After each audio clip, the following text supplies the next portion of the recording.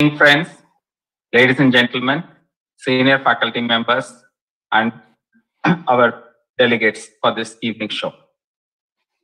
It is yet another exciting edition of the Prime Time, the most important initiative by the IAGES, showcasing the best of the surgical talents in India and across the country. That few words, I welcome you for this edition on this very special day.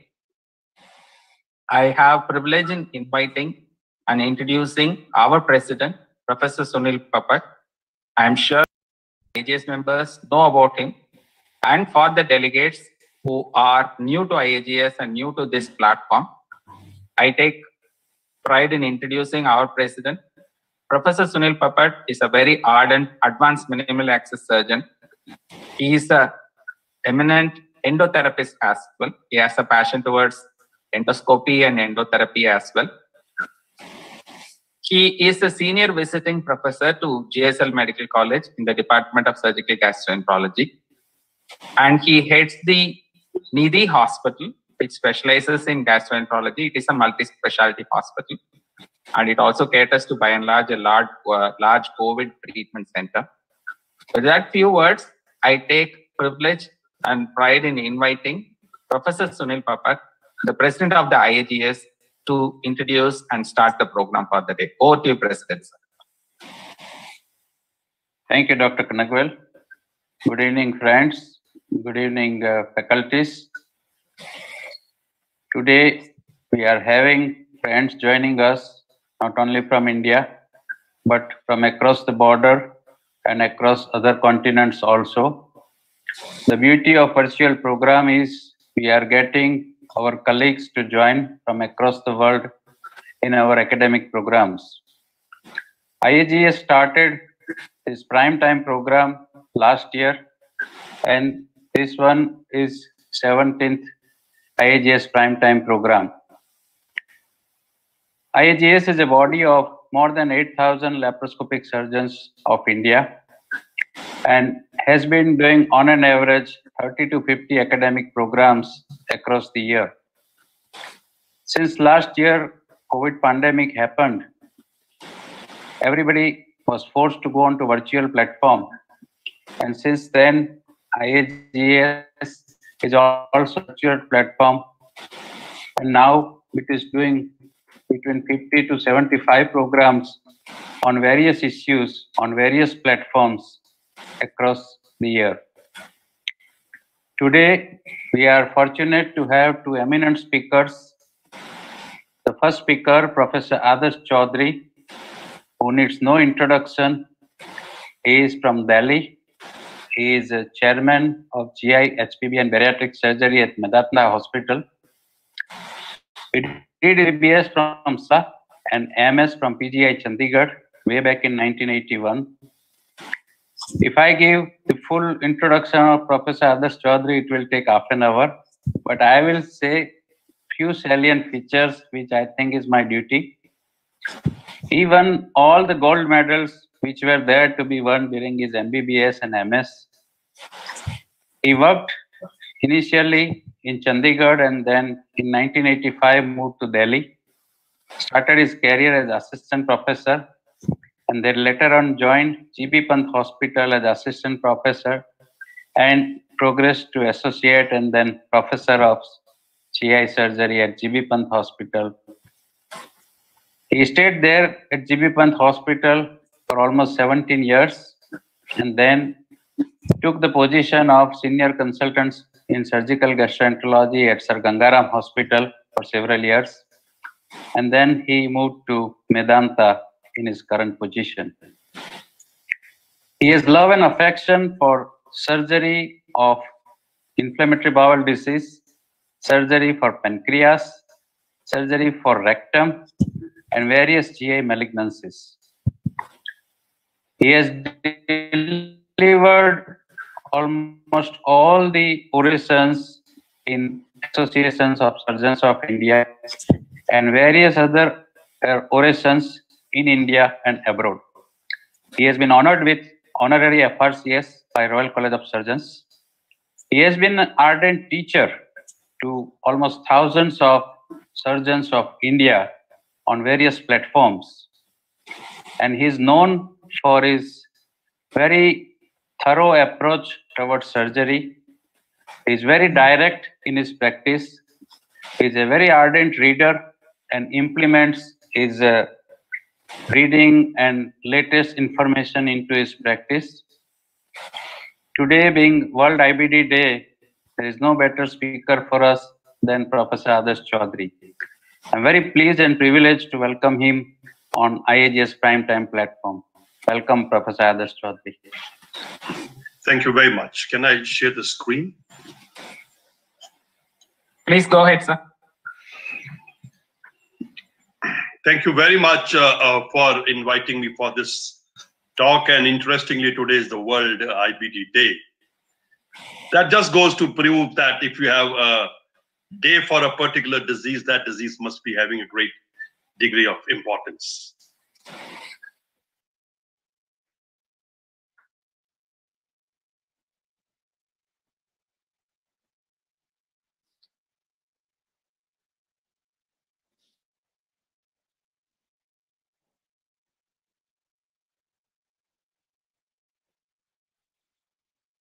Karnagwil? I think his connection is gone. Okay. No, we are able to see the slides. Dr. Adarsh, sir, are you with us?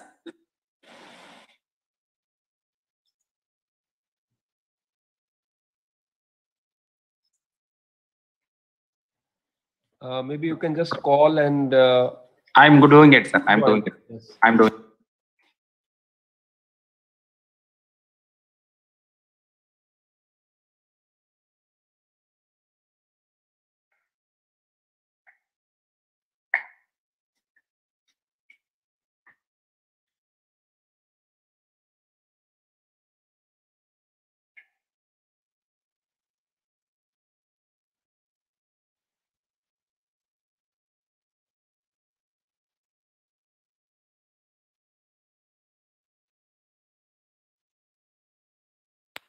At his house, the signal is not good.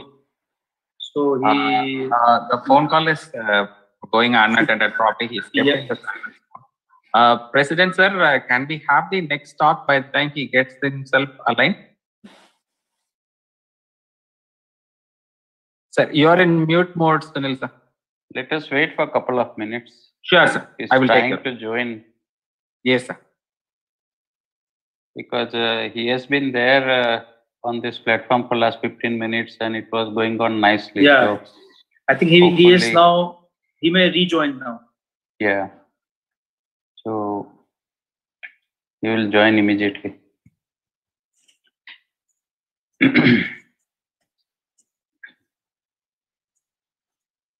I have heard Professor Chaudhary several times talking on this passionate topic of surgery for inflammatory bowel disease, and he was one of the first few surgeons of India who ventured deeply into the surgery for inflammatory bowel disease over an almost 25 years ago.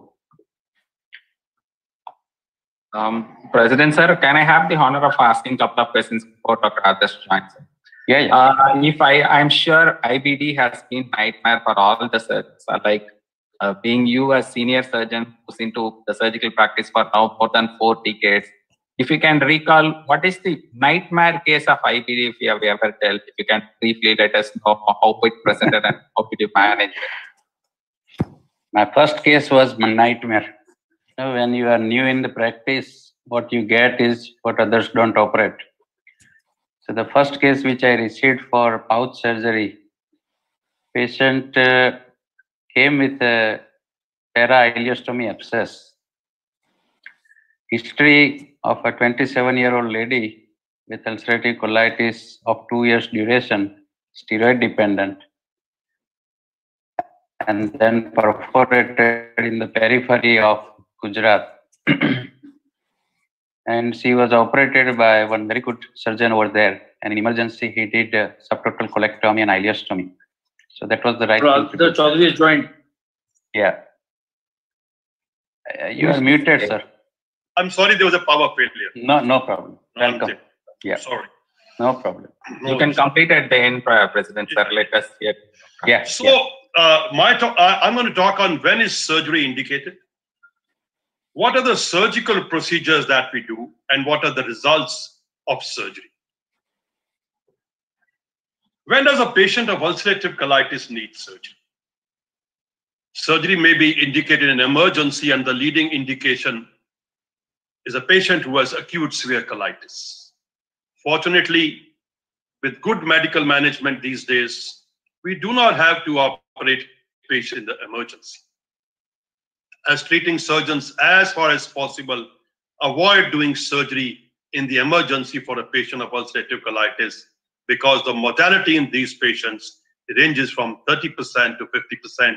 And fortunately, these days, with the availability of newer drugs, we have to very occasionally operate patients for acute severe colitis.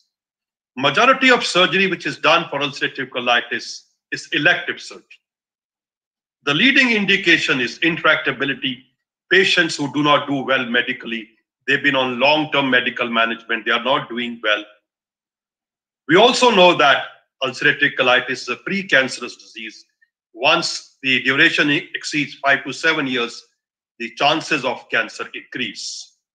So if you grossly see how is surgery placed in ulcerative colitis, in the first year, if a patient has ulcerative colitis, the leading indication will be an occasional case who has acute severe colitis. As time goes, patient is on medical management. The leading indication is intractability, steroid dependence, side effects of drugs, a poor quality of life. And in later part, the leading indication becomes development of cancer.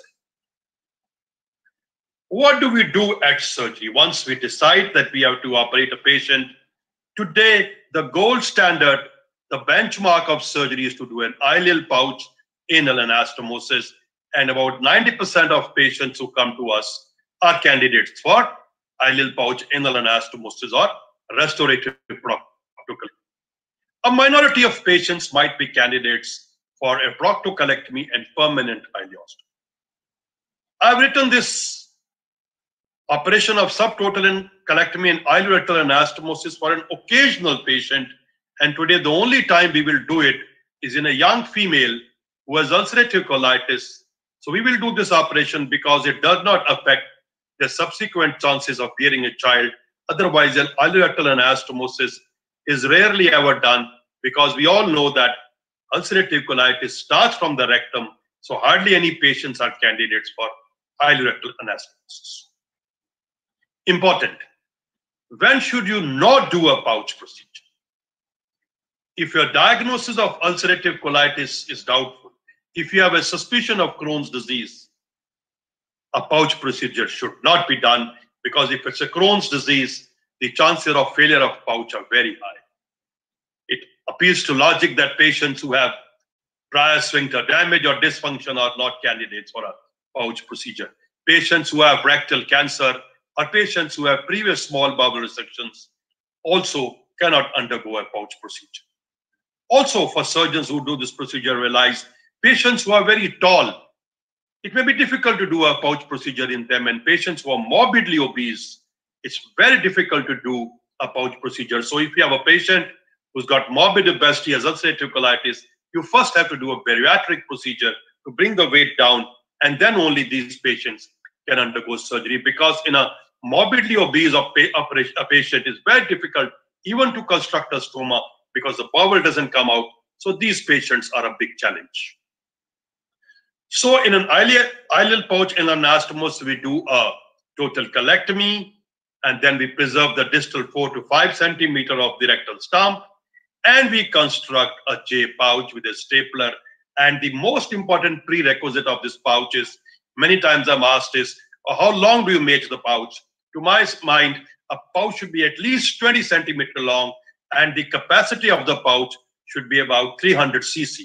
So we routinely instill saline into the pouch for reasons that it irrigates the pouch, takes away the fecal matter, shows any chance of leak if anywhere there, and also tells us about the capacity of a pouch.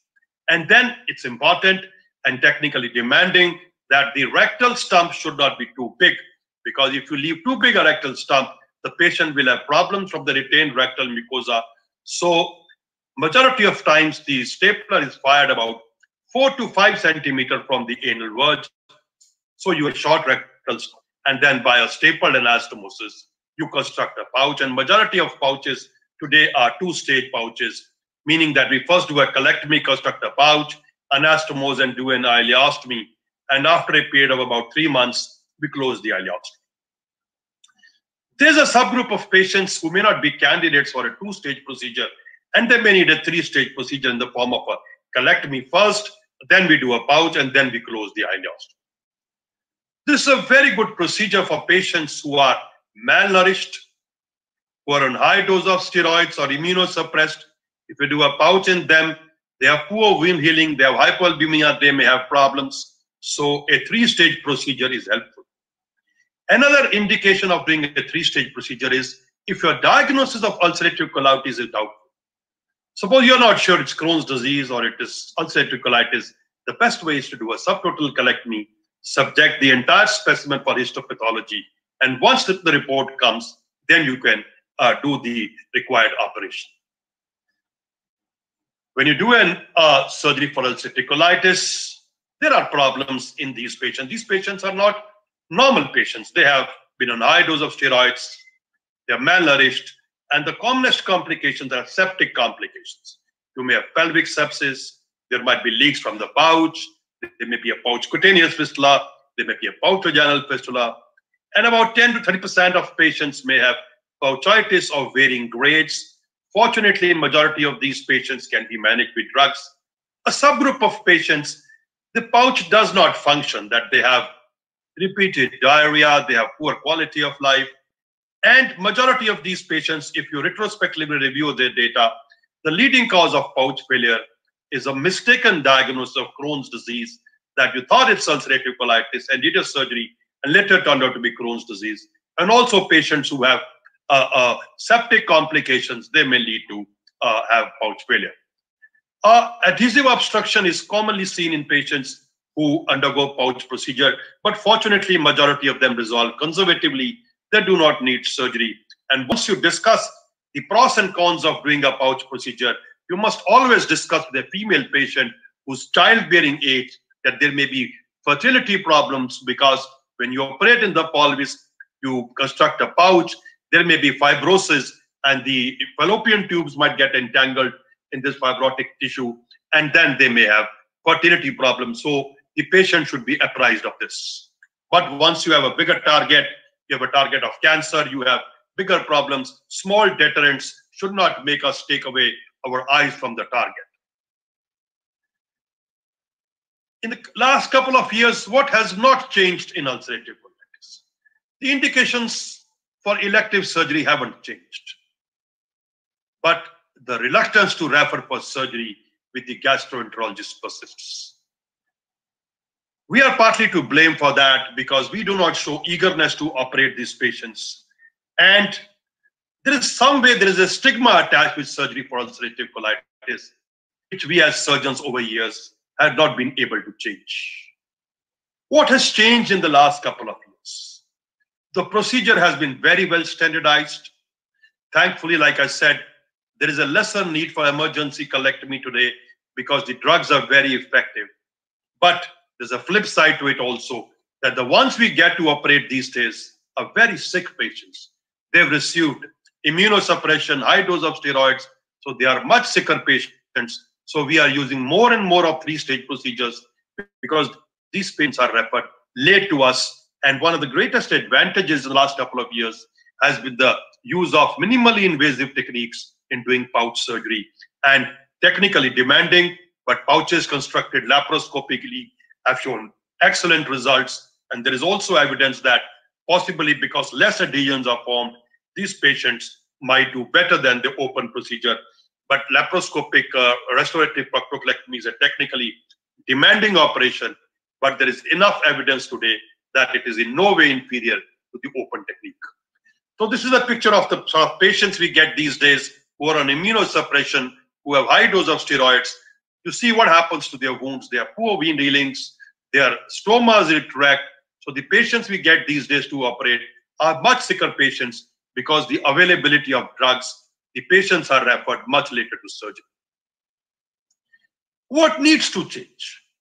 What we as surgeons need to change? We need to define the success of treatment. What is successful treatment in ulcerative colitis? Today, patients who undergo pouch with us pass about 4 to 7 stools per day. They might have occasional nocturnal incontinence. They can eat whatever they want. They have active social life. And about 50% of them do need antidiarrheals at some time. So majority of these patients have good quality of life. And many of them say that I wish I had got operated earlier. So we have to push this case of acceptance of surgery as a patient-friendly treatment options. And the fault lies with us because we as surgeons have not learned to criticize and analyze medical data because there are so many flaws in the studies which are presented in the patients who undergo medical treatment.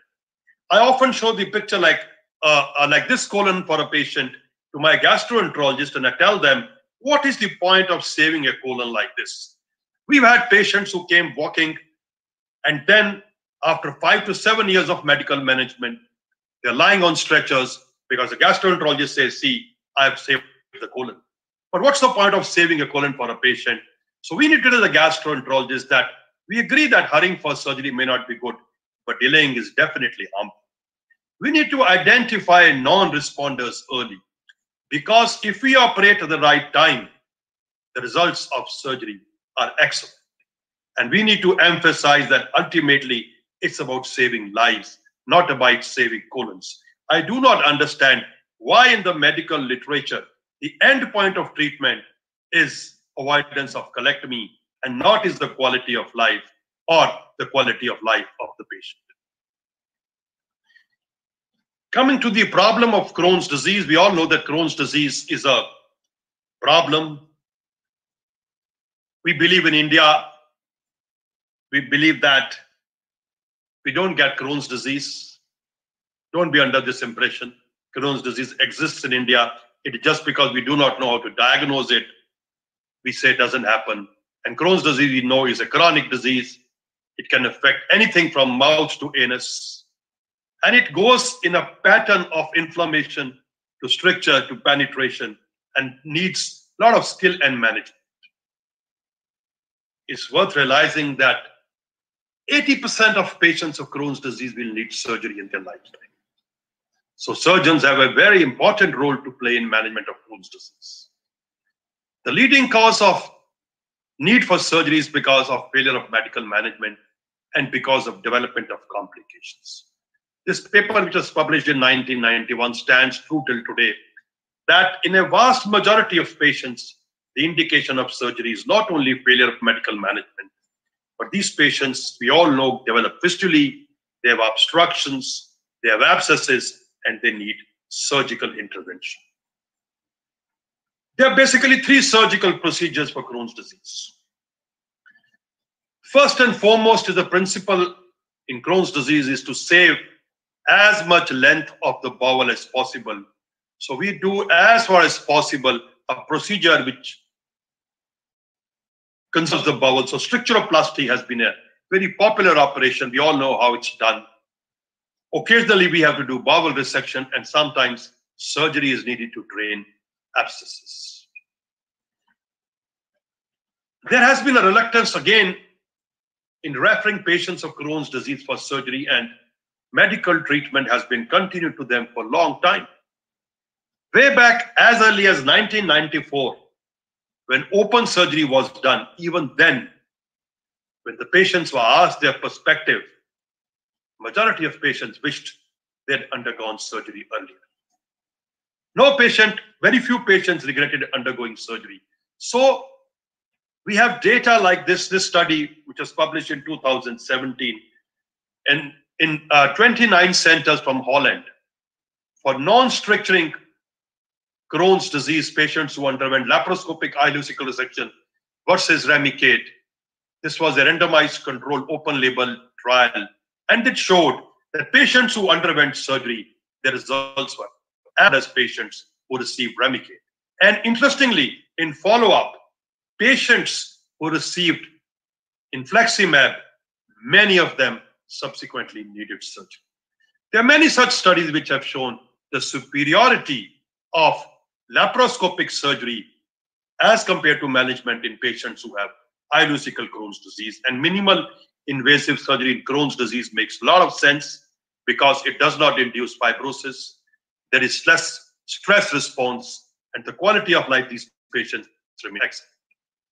But it's not all rosy. The problem with surgery in Crohn's disease is nearly all patients will develop recurrence. After 5 years, 25% patients will need surgery, and 10 years, nearly 60% will need resurgery.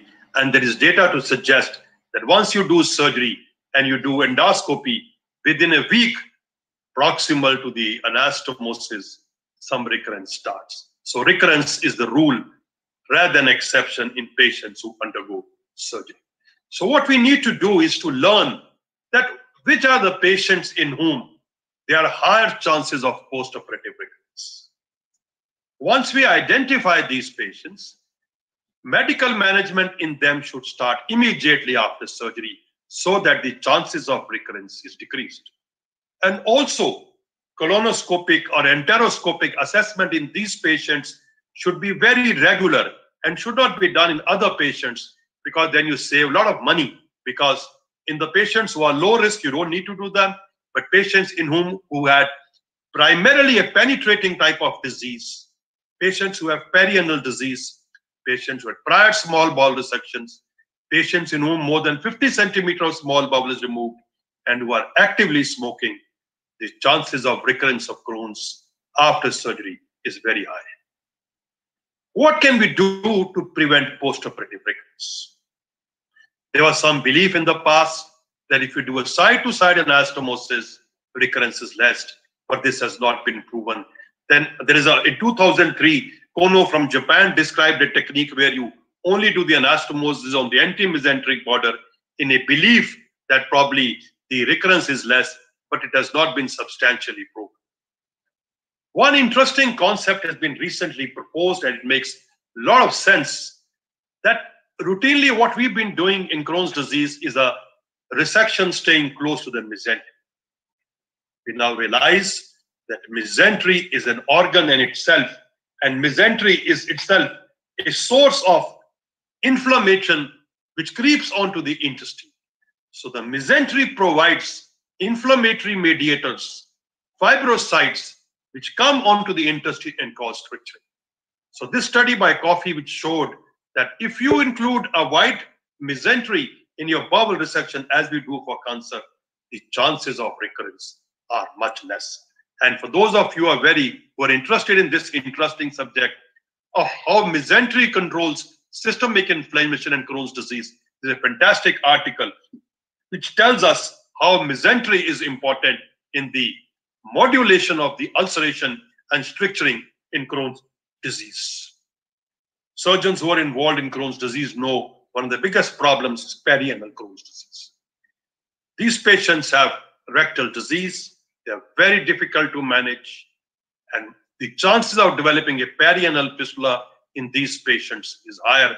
By the end of 10 years, nearly 20% of these patients may have a perianal fistula, which is a great challenge to manage. So if you have a patient who's got a perianal fistula in Crohn's disease, before you start treating this patient, you need to know 4 things. A complete anatomy of the fistula, best seen on an MRI with a 3D deconstruction. Number of the external openings. Is there an associated abscess? And most important is presence of rectal disease, because patients who have rectal disease, the outcome in these patients is not very good.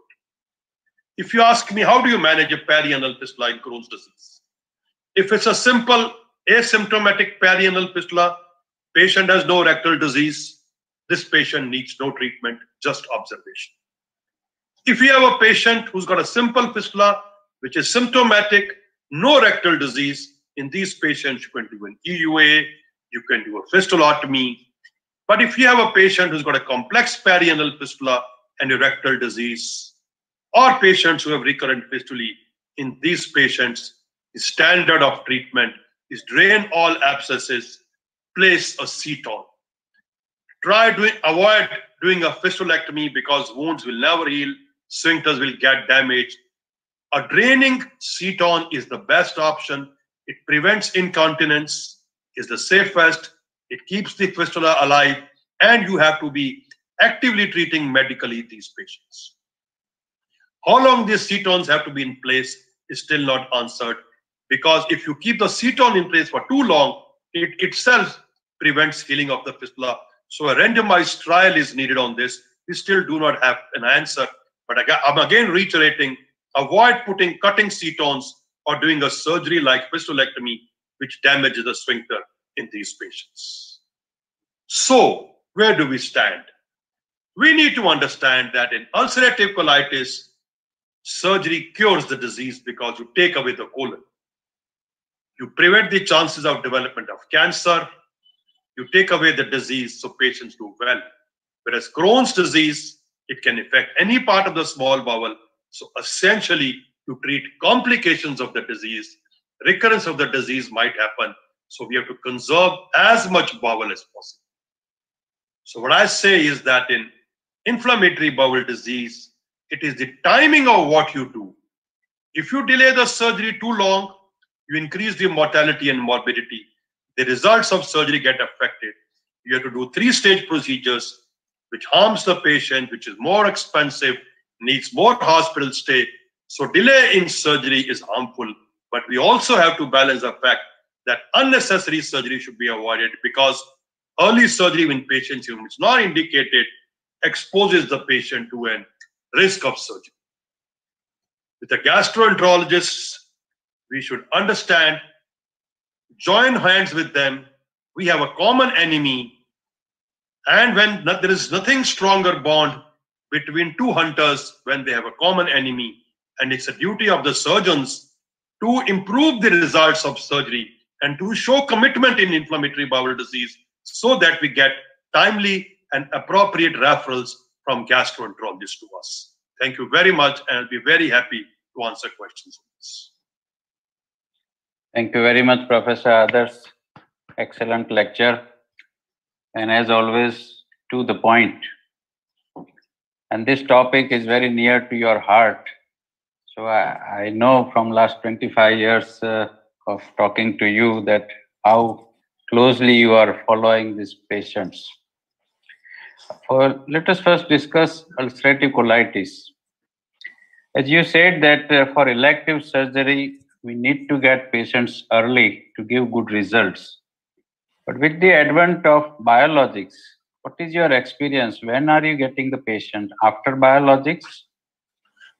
That's a very good question, Sunil. What the data suggests that with the advent of new drugs, the frequency of emergency surgery has decreased, but the frequency of elective surgery has not decreased. So we are getting patients much later. The incidence of elective surgery has not decreased. The incidence of emergency has decreased, but now we get sicker patients. And for the last 5-7 years, we are doing more 3-stage procedures than we were doing earlier.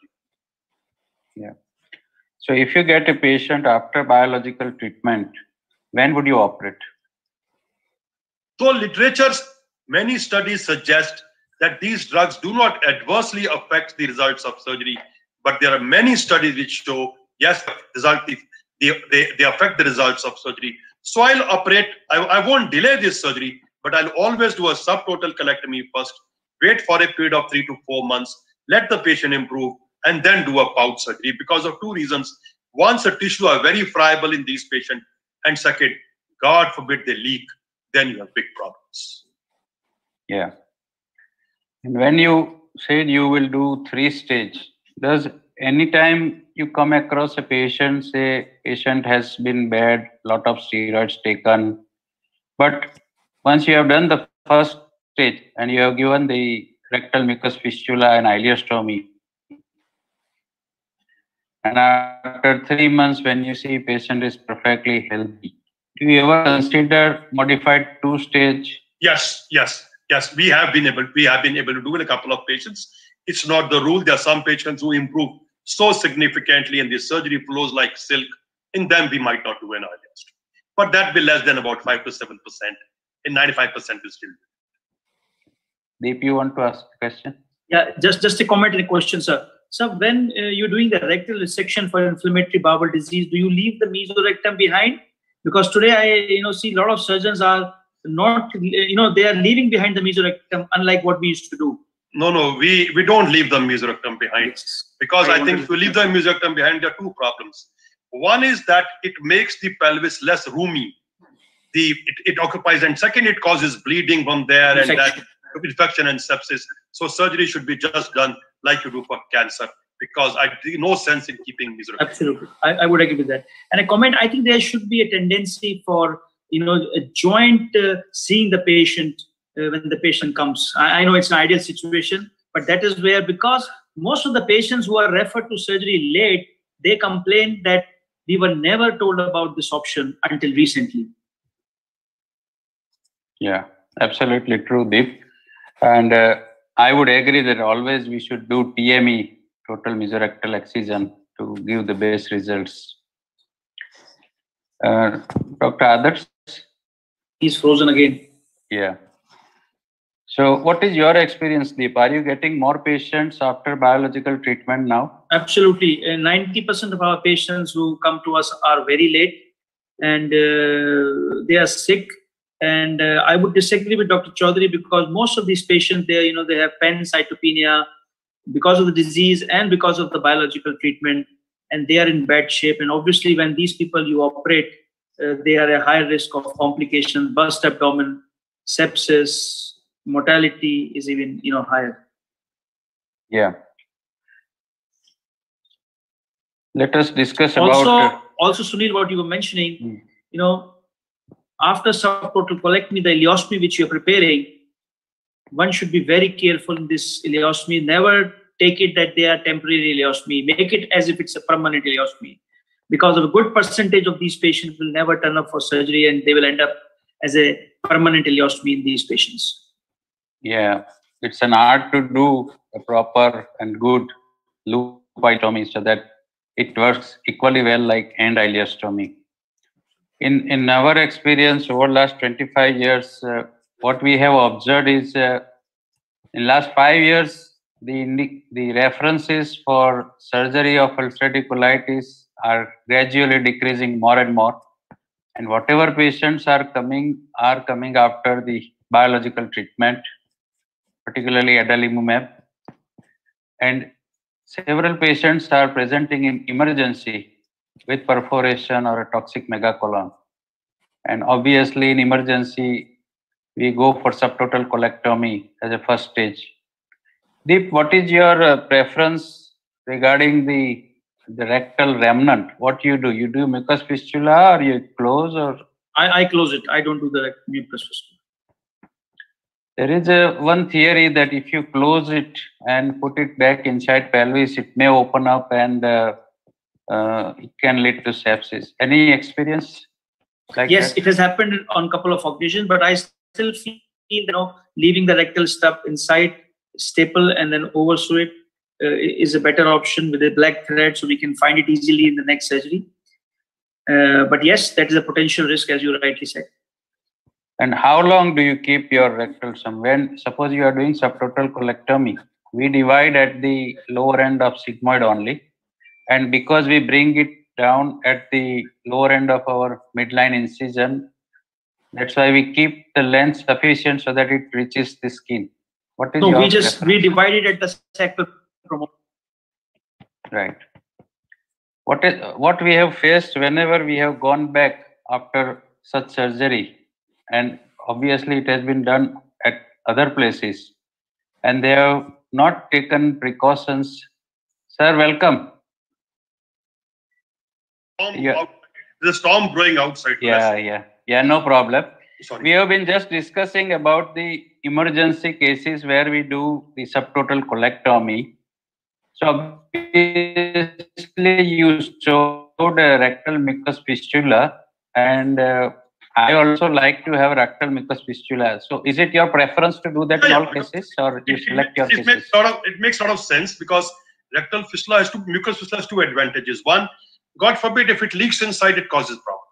Second, in occasional patients who have bleeding from the mucus fistula, then you can irrigate it by an external opening. It helps. Yeah. And how often you see your IPA cases in follow-up?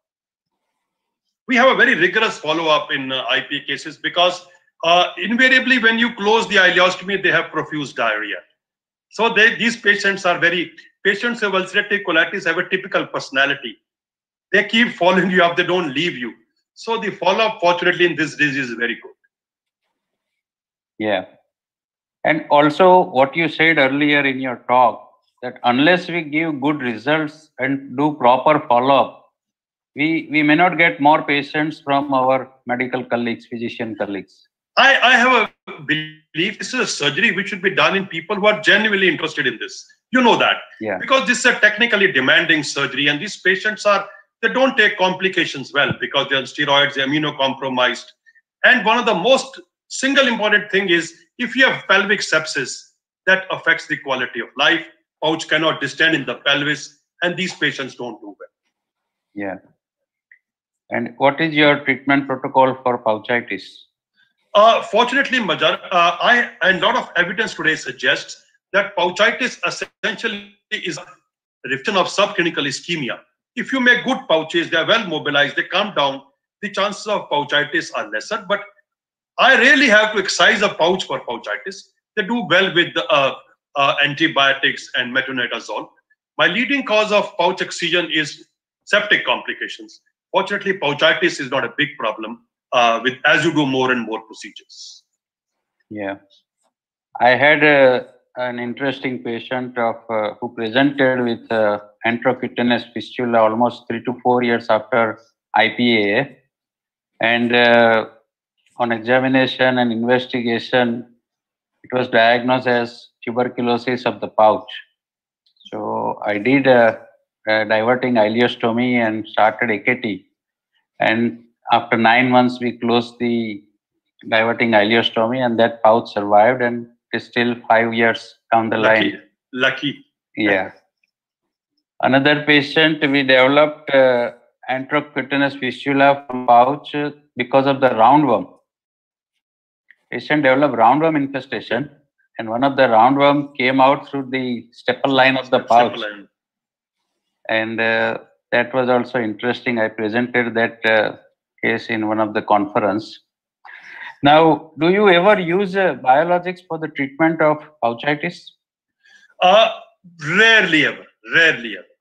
Because once that stage comes, I'll refer him to a gastroenterologist. Fortunately, we have a gastroenterologist who has a great committed interest in IBD. So I will not venture there.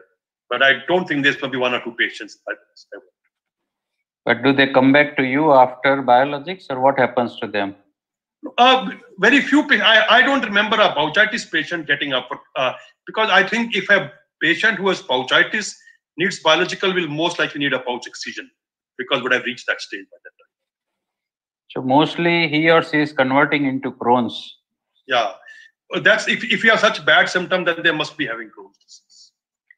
How often you have seen that your pouch patients who have been doing well for 10 years and then they start getting converted into Crohn's? No, they don't get converted into Crohn's. This is a wrong notion.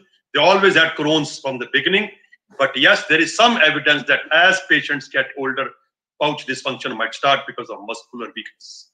That once patient you've done a pouch at 30 years, when they become 50 or 60, pouch dysfunction might start. I don't think it ever converts to Crohn's. So that's not true. They always had Crohn's in the first year. It was misdiagnosed. How do you see, Dr. Adarsh, in future 10 years down the line? Would we be operating on ulcerative colitis, or it will be all medical treatment? No. We always will be operating for ulcerative colitis. It will never happen because cancers will continue to occur in ulcerative colitis. Yeah. And you cannot take drugs all your life. Surgery is one time. It's durable. It's effective if properly done. So I don't think we may be doing lesser patients in emergency, but in last 10 years in most centers, the number of elective surgery has not reduced. Yeah. So that's a good sign for surgeons, It is going to be there. for them to continue doing pouch surgery. One practical question regarding, you said it is important to have 4 centimeter from anal verge. So do you have a method of measuring? Yes, it's very simple. That it should be just distal to your distal IP joint. I learned it from Victor Fazio, that you do a per rectal examination. Your stapler should be about 1 to 2 centimeter above your distal IP joint. Right. That's a very practical tip. Regarding Crohn's disease, how often you are called up to do surgery nowadays? We do about 10 cases a year. Okay. Approximately. And mostly that would be segmental resection? Oh, about 50-50. 50 will try to do structuroplasty, 50 will be a segmental resection. Yeah. Because we are seeing a lot of NRI patients nowadays of Crohn's who have undergone investigations and treatment abroad. And the photograph which you showed with seton, I have seen few patients with multiple setons in their anal fistulae. Yeah. We have patients who like a golf course. They have multiple fistons like that. But it's a very difficult problem to manage. Very difficult. Yeah. And they are on adalimumab and nobody knows when the setons needs to come out. Yeah, nobody knows. Yeah. So, any further question, Deep, you want to ask? No, that's fine. Yeah. Thank you very much, Professor Adarsh Chaudhary, for your time and wonderful lecture. Thank you very much. We look forward to seeing you more and more on this platform. Thank you very much. Thank you. Over to Dr. Kanagwal. Thank you, President, and thank you, Professor Adarsh Chaudhary, for giving us a very brilliant overview of the IBD on this very special International IBD Day. Now we move on to the next segment of the session, the management of rectal cancer. Now, may I have the honor of inviting and introducing Professor Pavanendra Lal. Professor Pavanendra Lal, sir, is an Executive Director at the National Board of Examination.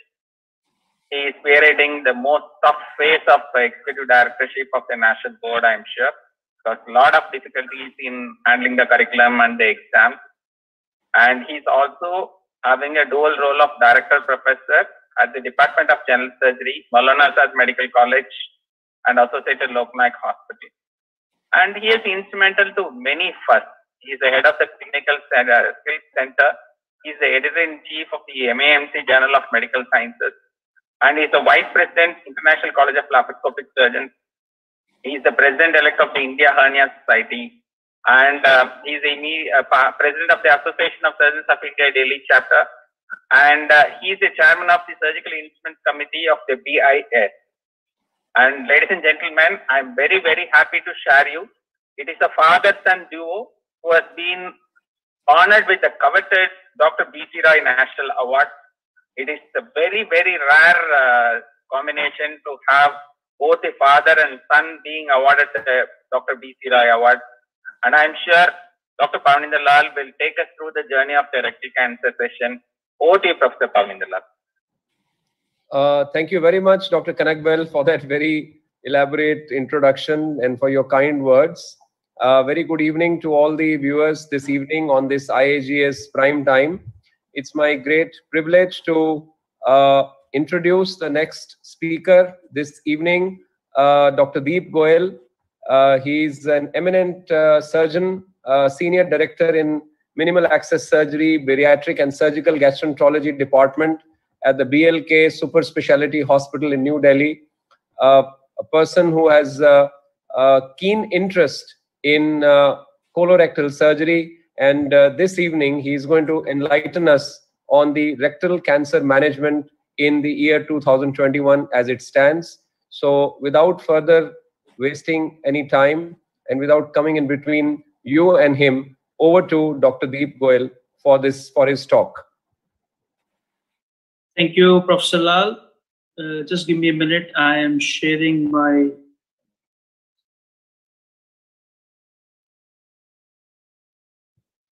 Can you see the slides?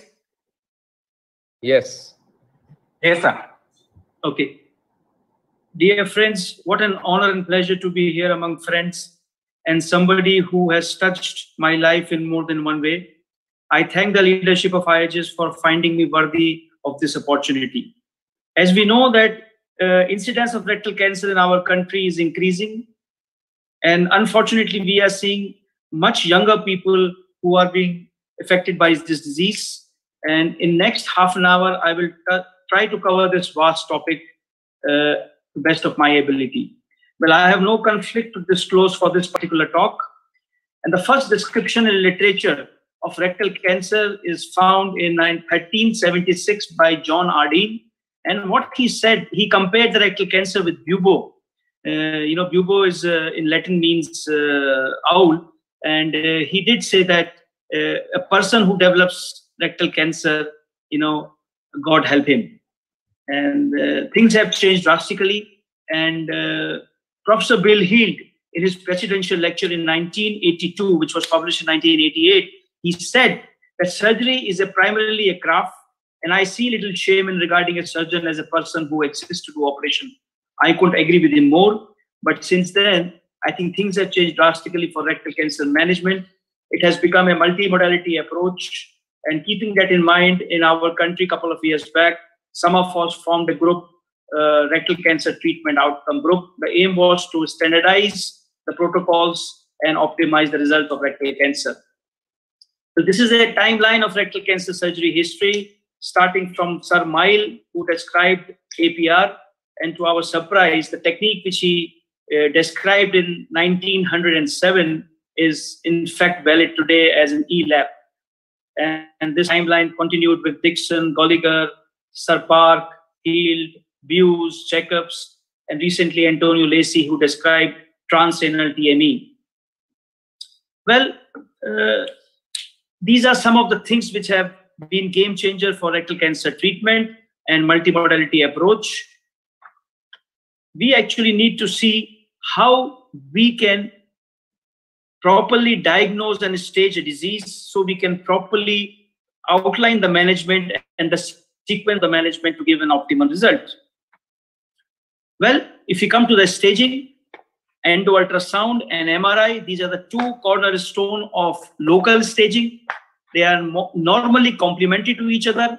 Both are acceptable as a diagnostic modality if it is an early T1, T2, N0 lesion. But when it comes to T3, T4, MRI has an edge. Sometimes both are required to differentiate between T2, T3 or N0, N1. Endo ultrasound has an advantage that we can do an FNAC through this.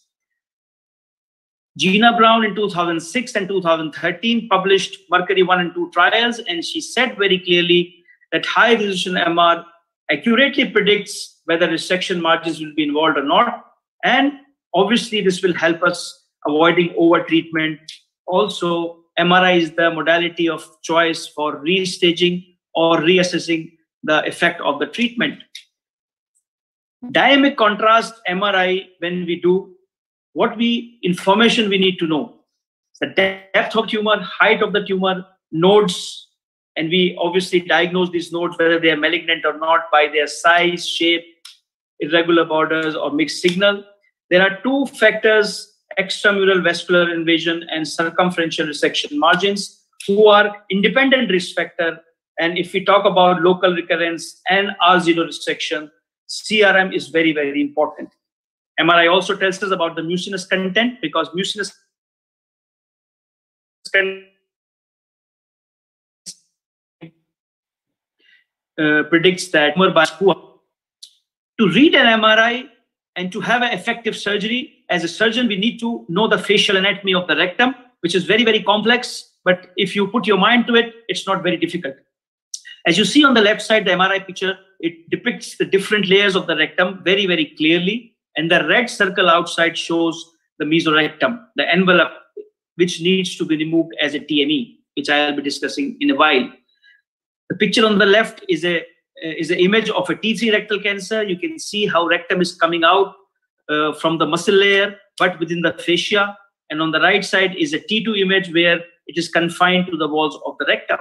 This is a picture of endo ultrasound showing how nodes can be visualized by endo ultrasound. Coming to the distant staging, because you need to see whether this is a early stage disease, localized disease, or a metastatic disease. CT scan of the abdomen and the chest are recommended imaging modalities before we put a knife on the patient, before we plan a treatment on the patient. PET scan recently is been in fashion. There is no recommendation at the moment for a PET scan routine use, but we end up doing or seeing PET scan in most of the patients we receive. The indication of the PET scan would be people who already have a metastasis, or we suspect that patient is likely to have a metastasis, and also as a follow-up after the treatment. In spite of all these high-end investigations available to us, I would say that surgeons should never forget the most important tool even today is his finger. A finger can diagnose and assess so many things which put together other investigations may not. As a surgeon, I want to know the distal distance from the tumor. I want to know the fixity. I need to know in a woman whether how is rectovaginal septum, whether it is freely mobile or fixed. I need to know the prostate and seminal vesicle in men. So never forget to use your finger in these patients. Coming to neoadjuvant treatment, the literature is full of confusion, but over the years we have realized that T1, T2 disease, we can go for upfront surgery, even in the low rectal cancers. Late T3 and T4, there is no doubt that they will be benefited by neoadjuvant treatment. The controversy remains for the late T2, that's an ugly T2 tumor and early T3 tumor. Well, the indications differ in different regions. Most of the Americans would put these patients to neoadjuvant treatment. Most of the Europe as well, barring UK. India is a mixed bag. But in a selected group of patients like T3 and 0 with extension of less than 5 millimeter into the extramural space, an upfront surgery can be done. $1 million question is, can neoadjuvant therapy increase the chances of sphincter preservation? Well, it's a very difficult question to answer. I would say yes and no. There is no high quality evidence at the moment to suggest that it does reduce the chances, increase the chances of sphincter preservation. And I will tell you why. Most likely, the neoadjuvant treatment downsizes the tumor size and ease of operation. So you are able to reach distal to the tumor probably easier after a neoadjuvant treatment, which has downsized the tumor size. If you are not able to go beyond the tumor, even if it's a T3 tumor, it's a bulky tumor, then obviously you can't do anterior resection. You'll have to do an abdominal perineal resection. The next big question comes, what kind of radiation? A short course radiation, which is given for 5 days, or a long course radiation, which is given for 4 to 5 weeks, is better? Well, there are various trials which have been done, and Swedish trial and Dutch trial was for short course versus upfront surgery. Polish trial and Prague trial were for short versus long course. And ultimately, they say that there is no difference in the disease-free survival or distant metastasis, or local recurrence, or late toxicities. In either way you choose, it's, I think, a matter of your protocols. So how do I choose the radiation protocol? If I see a bulky tumor where I want to downsize, I will go for a long course treatment. Also because you get chemotherapy with that, and you wait for 8 to 10 weeks after surgery, it gives you enough time to downsize the tumor. A borderline tumor, ugly T2 or early T3, where there's a debate about whether a neoadjuvant treatment should be given, but the threatened CRM margins are there on MRI. I would like to sterilize my margins. I will give a short course therapy and take the patient for surgery after a week. A new concept is developing of total neoadjuvant treatment. It is where we give total treatment before surgery, which is complete radiation and 4 months of chemotherapy. The indications are in cases where there are locally advanced cancer and which are at a high risk of positive margin. And also, after a routine neoadjuvant protocol, you see there is a partial response and you still feel that you may not be able to get clear margins. These are the patients who should be taken for total neoadjuvant treatment. And the advantages are that, chemotherapy is tolerated better in preoperative setting as compared to postoperative use. And you also have an option of considering a non-operation if there is a complete clinical response after total neoadjuvant treatment. There is a very, very weak evidence to suggest that it may increase the sphincter preservation rate after complete neoadjuvant treatment if there is a good response. This is a famous picture from Sir Bill Hield of TME plane, and you can see how a bilobed mesorectum looks like a baby buttock, very famously described. And in the second picture, you can see the neurovascular bundle and the ureter. And with the advent of the Holy plane, which was an avascular plane between visceral and parietal fascia of the mesorectum, sharp dissection under vision, what it does, it reduces the local recurrence from 40% before Holy plane existed or was described to close to 80%. So it was a game changer as far as surgical techniques was concerned. Gerald Buse from Germany described local excision in, for more sphincter preservation, especially for low rectal cancers. And indications are in T1, T2, N0 disease, where patient is not willing for permanent stoma, or patient is fit for abdominal surgery. This can be also done under clinical trials. Antonio Lacey in 2010 described transanal TME. Again, was the idea and the principle was to save the sphincter in more and more patients. These are for difficult distal rectal cancer where you think that abdominal clearance may not be possible. There is at the moment increased incidence of urethral injury in these cases. There's a steep learning curve. It's not easy to do. And a lot of randomized trials are still underway. Results are not out. Another method to preserve the sphincter is intersphincteric resection between the external and internal muscle. You dissect and you are able to go beyond the tumor. You need to do a coloanal anastomosis in most of these cases. Laparoscopic and robotic dissection probably is easier to go down that far. The problem of the colon anastomosis is continence, but you need to have a dedicated team who counsel these patients, who treat these patients with passion and look after them. Another difficult question is, how far down is enough? How much distal resection margin is enough? Well, if you talk about proximal and mid-rectum, 5 centimeter is what is accepted. But if you talk about distal rectal, 2 centimeter is today what is most widely accepted. But because of neoadjuvant treatment, the distal margins are now further shrinking. I would say any margin which is negative in patients who wants to save sphincter is acceptable today. As I said before, that circumferential resection margin is an independent risk factor, and an MRI definitely tells us that whether this patient has a threatened margin or not, whether this patient requires neoadjuvant treatment.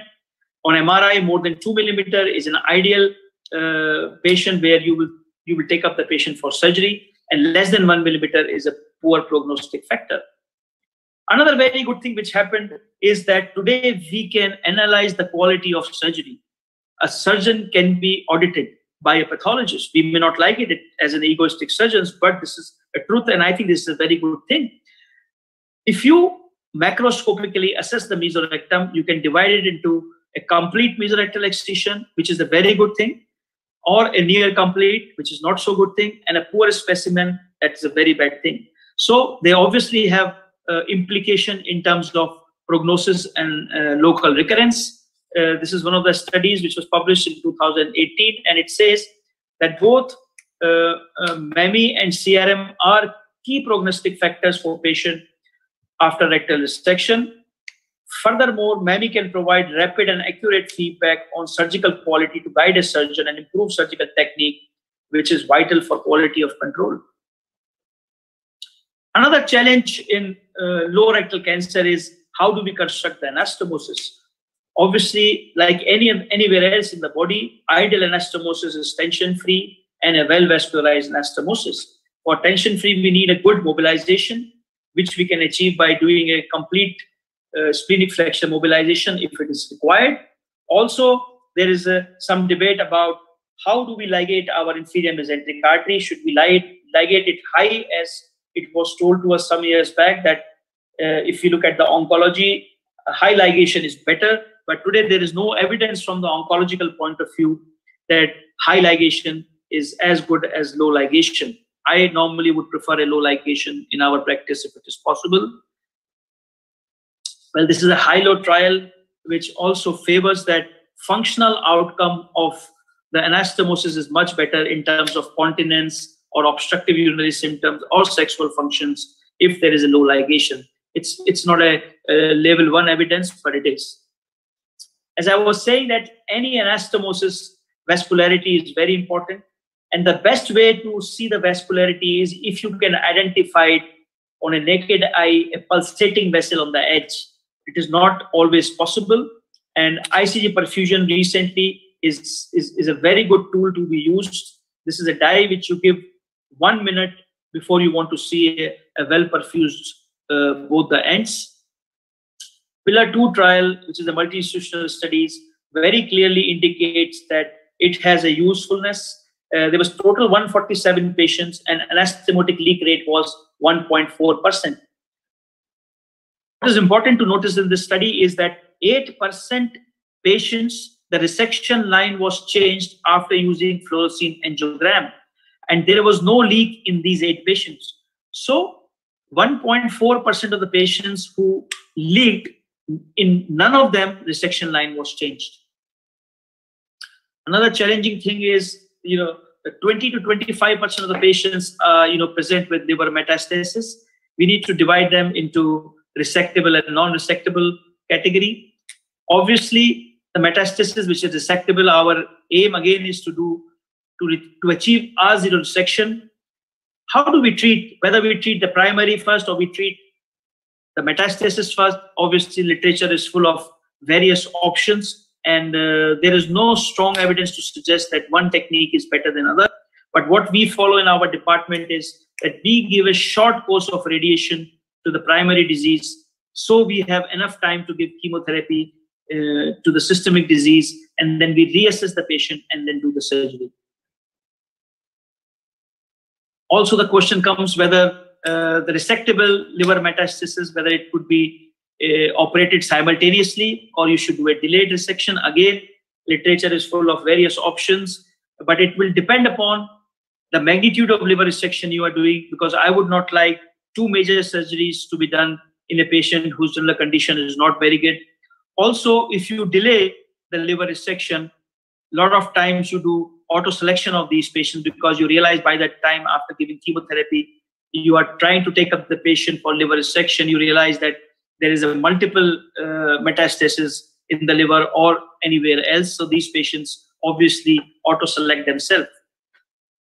So studies fail to identify any clear survival benefit in terms of 5-year overall survival for any of the strategies. So, one has to stick to your institutional policy. Whenever metastasis is non-resectable, our aim is not cure, it's the palliation. And you can either do stoma for the primary, you can stent, you can do local radiation to the painful meds if they are in the bone or anywhere else, and you can do palliative chemotherapy depending upon your expectation and the general condition of the patient.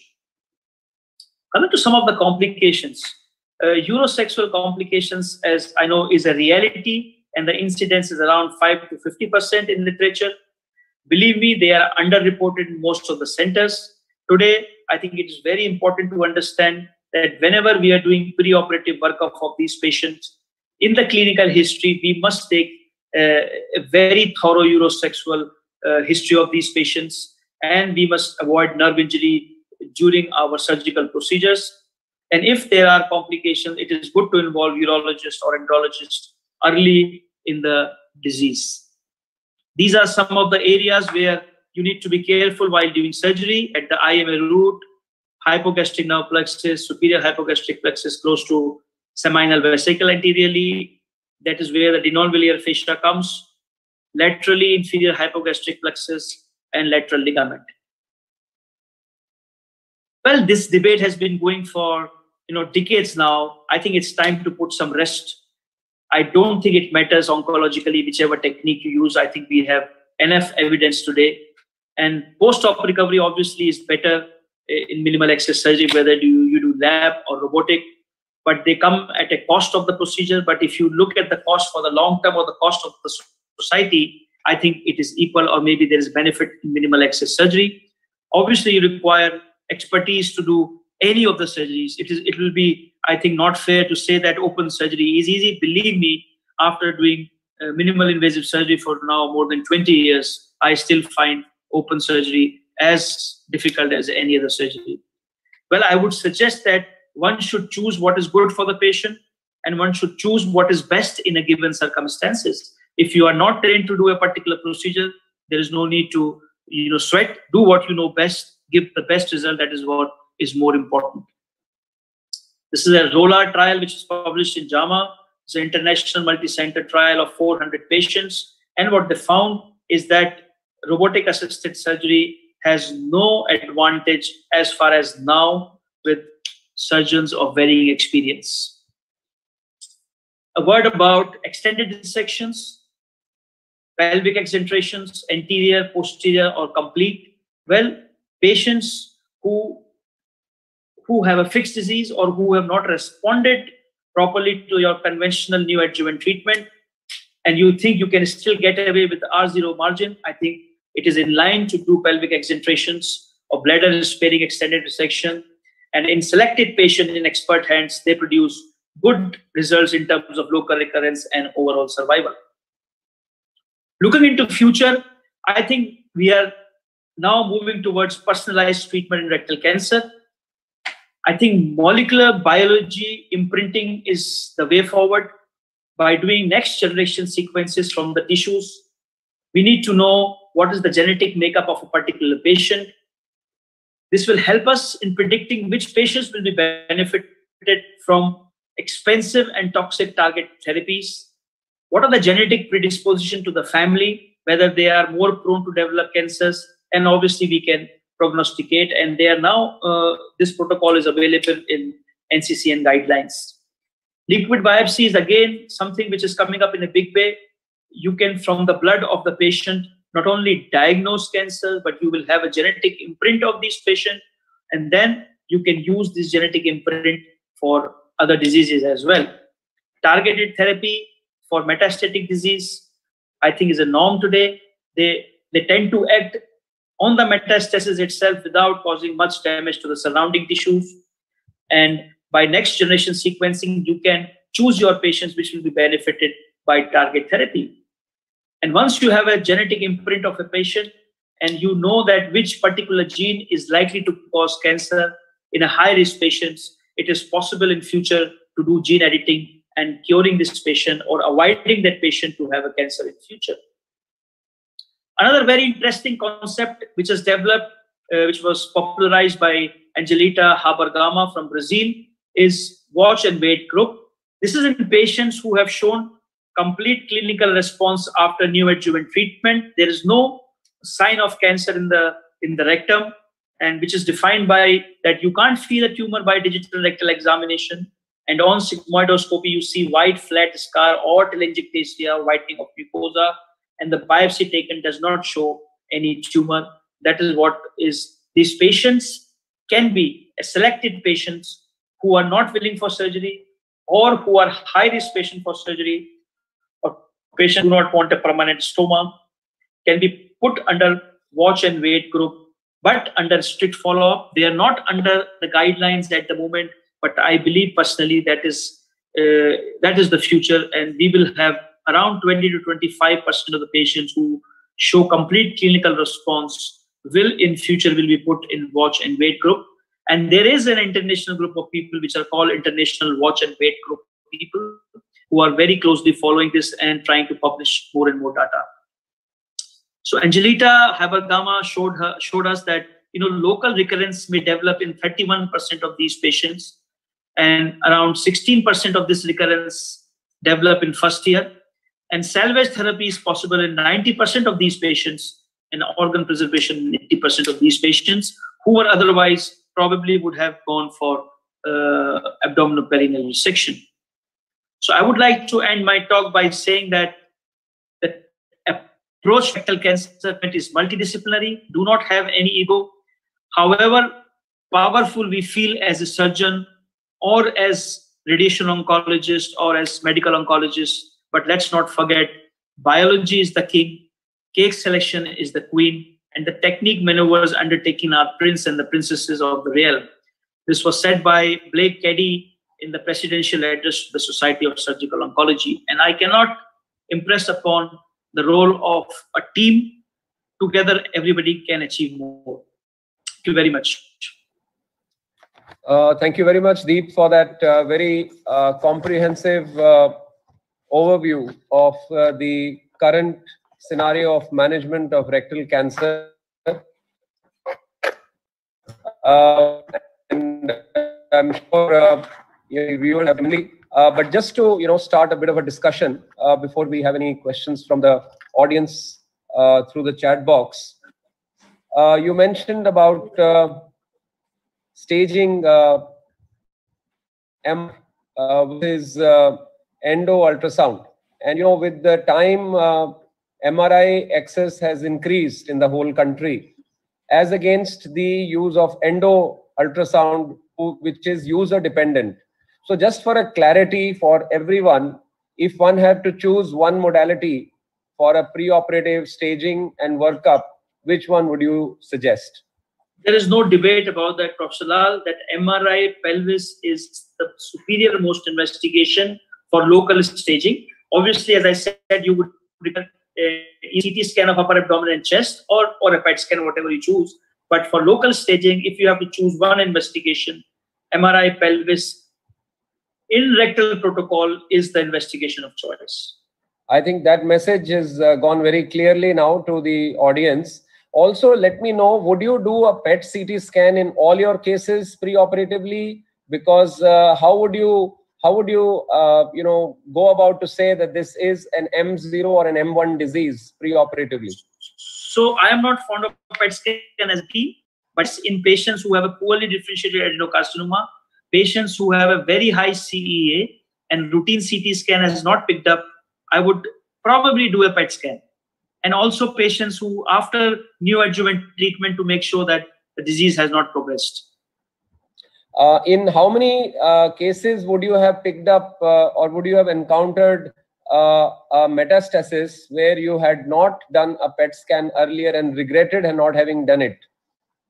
So Dr. Lal, what happens, unfortunately, in my practice, 90% of the time patient carries a PET scan before he's referred to us. Yes. That is the problem.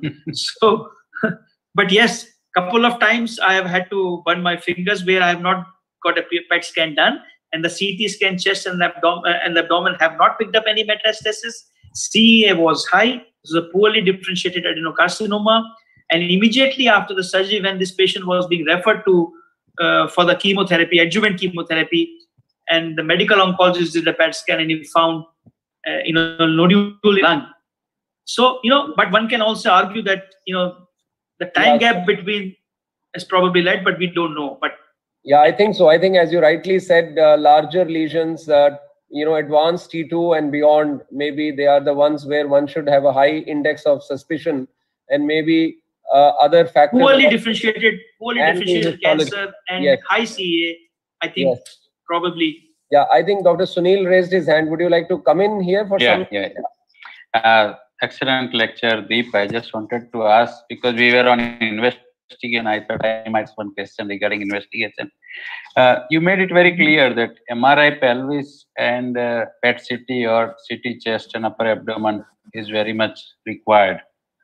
Now, practically what is happening is, many a time we are getting the patient already has CT scan done outside.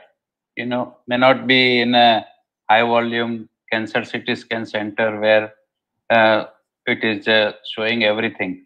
And because of the affordability of patient, many a time they are not willing to go for another CT scan or MRI, or say, for example, even PET CT. So this is a practical problem. So how to go about in such a situation? I completely agree with you, Professor Popat. It is most of the times not because of lack of funds, it is lack of ignorance. Because most of these patients are either referred by gastroenterologists or physicians. By the time they come to us, what they have, first a CT scan of the abdomen, and then a PET abdomen. No, I refuse to operate on these patients. The person who can afford a PET scan, a person who will afford a surgery, it is imperative, because the whole narrative is going to change on an MRI. And believe me, Most of the time when PET scan or CT scan is showing a localized pelvic disease, when you do an MRI, it is T3 plus disease. Yeah. So I think as a matter of principle, I would request and urge all my colleagues not to operate without a pelvic MRI, any rectal cancer. Point well taken, Dr. Deep. Tell me, how often does your surgical approach get changed on the basis of your preoperative MR or CT in terms of approach of the surgery, the extent or the way that you are going to handle it basis the MR report? Or is it the constant, it doesn't matter, whatever it says, you would be doing the same approach? No. Obviously, as a surgeon, as I said in my presentation, my tendency is to do an upfront surgery, but only in T1, T2 lesions. Or selected lesions, which are of good biology, node negative, where I'm sure that the disease is within the mesorectal envelope and I would be able to take that envelope out. So you mentioned about neoadjuvant chemotherapy, and you mentioned about short course and long course, and the difference between the two. What is the pitfall of a long course chemotherapy when you are doing it, and what would you be giving a message to the surgeons in terms of additional protection that you might like to do in such patients? So I would say that, you must have a very good understanding with your oncologist, because they are the one who are going to look after the patient, and they're the one, because whatever you may say, once patient goes to tumor board and after that to the oncologist, medical or radiation, patient is likely to listen to what they are saying.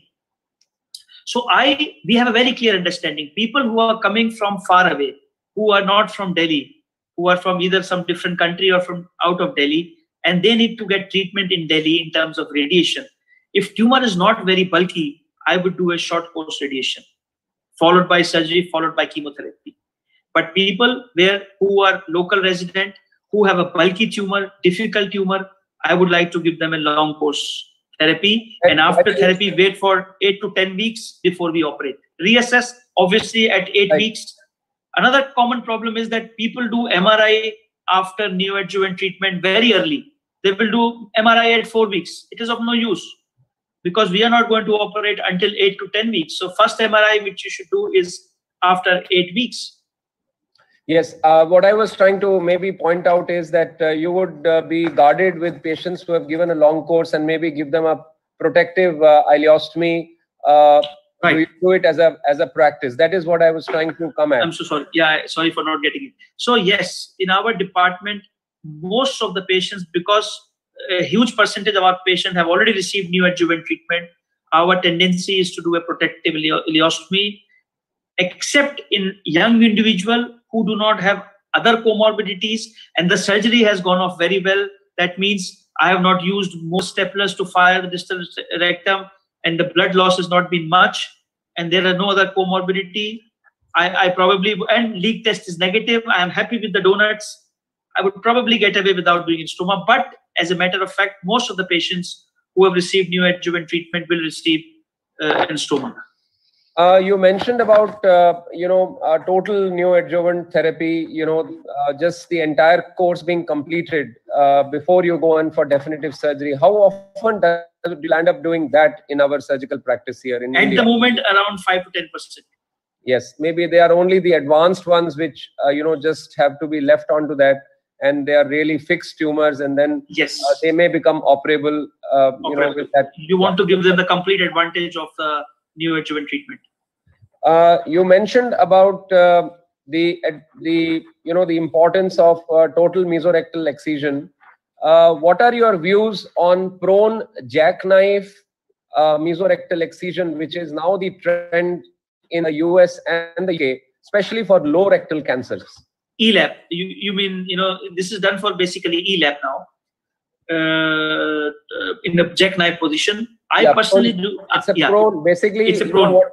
In most of the times when it is low rectal cancer, you do the abdominal one from your laparoscopic side, mobilization, and actually the actual part of it is left to the surgeon who is on the perineal end, who is actually clearing the cancer from the adjoining fat and muscles. And it's called extralevator abdominal perineal section. And so basically, they tend to form a waste around the area. So, what are your views, and how often do you use it in your practice? It is a very good technique, Dr. Lal. Unfortunately, we are not very well trained in doing ELABs in jackknife position. I have done only for 2 patients where I had no option but to do an ELAB. But in my practice, normally the incidence of ELAB is not very high. But I think it's a good technique. It is something which we should. Yeah, I think it's important. As you said, you were showing the pictures, beautiful pictures of the envelope of the complete mesorectal excision. You also mentioned in your talk that there is no difference to show between laparoscopic versus robotic versus open in terms of outcome. In what way is then laparoscopic of any advantage whatsoever? So the TME which you do, the TME done by minimal invasive surgery under magnification, under illumination, is far more easy to do, in my opinion, as compared to open procedure. Yes. So, and also benefit of early recovery, benefit of early return to bowel activity, less pain, less blood loss, wound morbidity. And wound morbidity. So, any major abdominal incision which gets infected will definitely have an incisional hernia. Will have dressings for a couple of weeks. So all those morbidity, as I said, are definitely much less in minimal invasive technique. And how many percentage of cases are you following the enhanced or the ERAS approach, the enhanced? 100%. Irrespective of the type of surgery we do, whether it's an open surgery, forget about rectal surgery. Though obviously we have learned it from the rectal surgery, but in bariatric surgery, in any other hepatobiliary surgery, ERAS is something which we follow. And you will be surprised today, after pancreatic, we do not keep a Ryle's tube in the patient. And that to our surprise, when we started doing this, we now find that incidence of gastric emptying is much less. In what percentage of cases in a rectal excision would you be requiring to go up to the splenic flexure for mobilization? Because that is also something which is not more than 25% of cases. Not more than 25%. So what is your benchmark to say that you need to go or you don't need to go? How do you decide that for the early people in the audience to take home a message? So what we do when we are taking down our IAMF pill, I do low ligation after the left colic vessel is given. At the same time, what we are doing, we are lifting the mesocolon from the Girota's fascia up till the spleen, till we start seeing the spleen. And then after, obviously the demarcation line is appeared at that time in the proximal colon. And then we see whether the proximal colon is going down to the pelvis or not. If we think that it is not going down, then we need to go, in between the gastrocolic omentum. And of course, the final anastomosis should be lying absolutely tension-free into the pelvis rather than being stretched like a bridge. Sometimes what happens, Dr. Lal, since the patient is in the head down position, sometimes you get the impression that anastomosis is under tension. But as you rightly said, one should not hide behind that. One should really make an effort to see that it is not under tension. Whether you do head up at that time and make sure, or with experience, that how much stretches you can afford. Absolutely. And a lot of us, even at the end of that anastomosis would go back and do a little bit more mobilization so that the anastomosis really falls down into the absolutely pelvis. You showed beautiful pictures about ICG being used to check the vascularity. In the current age, how important do you think is for a surgeon to have it as an armamentarium? Is it a must, or can gross vision just by eye tell a surgeon that this anastomosis, both ends are looking good to go? So, Dr. Lal, as I said, the most important proof is if you can visualize the pulsating vessel at the edge. If you focus your camera and you see pulsating vessel in the mesocolon there, you know that this is a well vascularized end. But a lot of times in laparoscopy, believe me, it is difficult to differentiate. You are very jiffy that it is plus minus, and obviously you don't want to leave that bowel to chance. So as a matter, and if you're not using ICG in every case, it becomes difficult to interpret the result of ICG if you do once in a while. So in our department, we would do ICG in most of the cases if the instrument is available at that particular point of time. One of the dreaded complications after low rectal anastomosis is, of course, a leak. And as you had mentioned in your talk, that leak has now been reduced by use of such advances. However, still subclinical leaks are well known. You know, about 5 to 10% subclinical leaks are there, and thankfully they don't become clinically important. However, for the younger surgeons in the audience today, what would be the red flag signs that you would be worried about, which your residents or your nurses report to you, which would alert you that something is going wrong and you want to go back inside very quickly, especially if you have not done a protective ileostomy? So I think the way to deal with any complication is, in our department, we are very clear. If the patient is sneezing, even sneezing positively, it is anastomotic leak until proved otherwise. So the point which I'm trying to put forward is that one has to be very, very vigilant. Any patient who is not doing well, whether it is in terms of tachycardia, if it is a tachypnea, or patient sweating, patient having vasovagal, one should make sure that you are not dealing with an anastomotic leak. And the easiest way to do is in a CT scan. And if you have a localized leak, you can put a radiological drain. If you have a systemic signs with the leak, obviously you need to take that patient up for surgery as soon as possible. And you can still go with laparoscopy, do the washing, thorough washing, and put drains. Absolutely. And if you have not made stoma in the first surgery, make a stoma now. Absolutely. I think the thumb rule is that if these patients are not looking absolutely fit and fine next day morning, there's something absolutely wrong, because they actually look like patients like after a lap cholecystectomy, if they are absolutely okay. If they are not looking that well, then that means something is really wrong and one should investigate further. I wanted to ask out a scenario of a patient who has come with an asymptomatic primary, no bleeding per rectum, no obstruction, and has been referred by your physician colleague with widespread metastasis, secondaries in the liver and all over the place. What is your approach to the primary in these cases? It's a little bit of a tricky question. No, we are very clear about this. If an asymptomatic primary with multiple metastasis, I will refer that patient for the medical oncology. No question about it. They sometimes send it back to you that you get a better histology, or if you remove the primary, then the chemotherapy is going to work well. Does that logic hold any? I don't think at present that concept is very prevalent. They would give chemotherapy to these patients, and obviously depending upon the general condition of the patient. And after chemotherapy, we will assess the response of the patient and then decide whether we need to do something to the primary. Also, a lot of factors will come into play. What is the age of the patient? What are we expecting, from the treatment?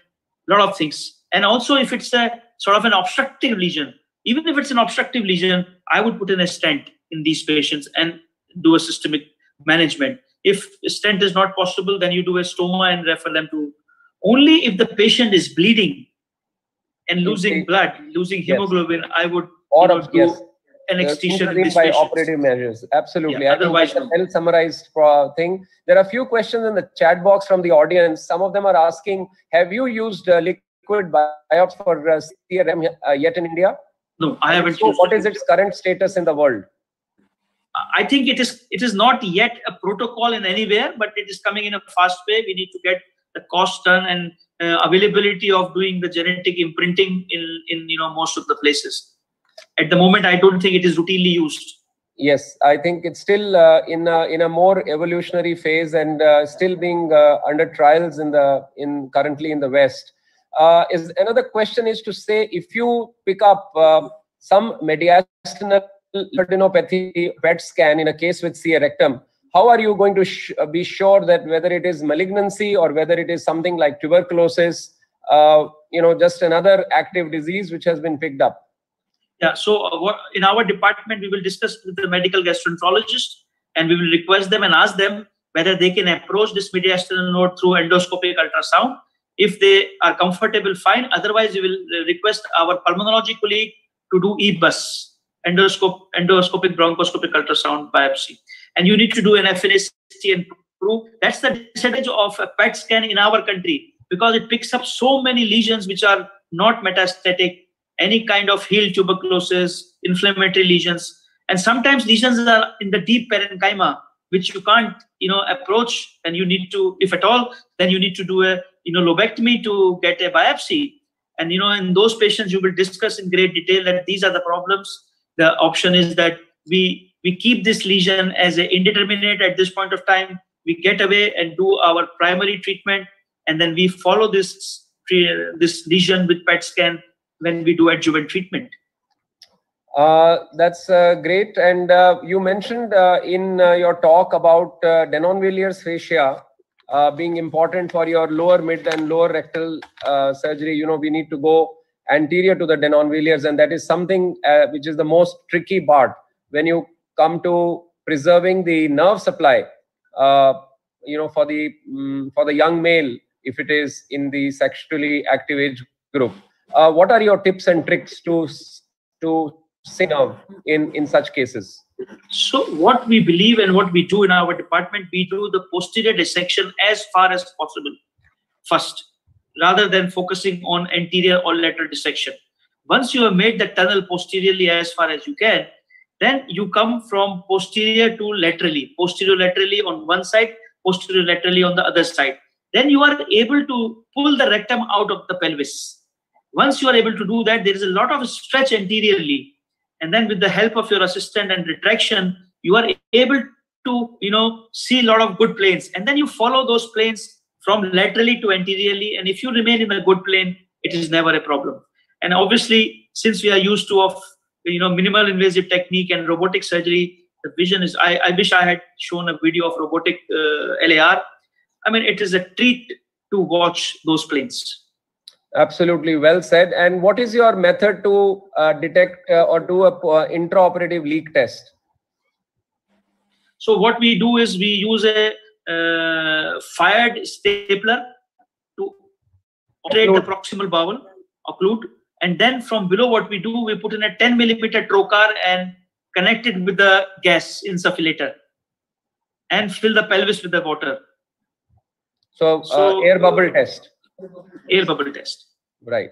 I think we have handled all the questions in the chat box. I would request Dr. Sunil Popper to come in and ask a few questions. I think he's got some questions on his panel. Yeah, Deep, excellent lecture, and Professor Pavnendralal, excellent discussion with subject to the topic. I'm very pleased to read out a question from our dear friend Dr. Varghese Kurian from South. In the coming years, what should be the major considerations for surgical management of GI cancers? It's a broad question. Very briefly, you can touch upon. Yeah, I am not sure how to answer the question, because as our imaging is developing, one thing is very sure that the room for surprise during the surgery is very little now. Because most of the time we will know what we are dealing with. We may still have, odd cases, especially in carcinoma stomach, where peritoneal metastasis can be missed. And also, I think what is going to happen, as I said, in rectal cancer treatment, that genetic imprint is going to be coming in a very, very big way. We will know from a very young age that who is prone for what kind of cancers. And that, I think, is going to be a game changer. Also, more and more target-specific chemotherapy and agents are coming, which are going to make the treatment less and less toxic.